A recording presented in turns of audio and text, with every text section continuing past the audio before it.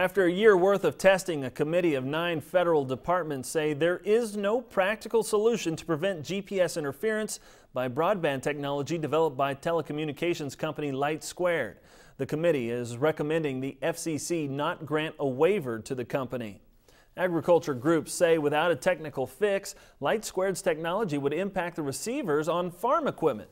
LightSquared asked the FCC to grant the company a waiver on frequency band use. The company says their technology would dramatically expand broadband access, including in rural areas. But the committee says the proposed mobile network would cause harmful interference to many GPS receivers.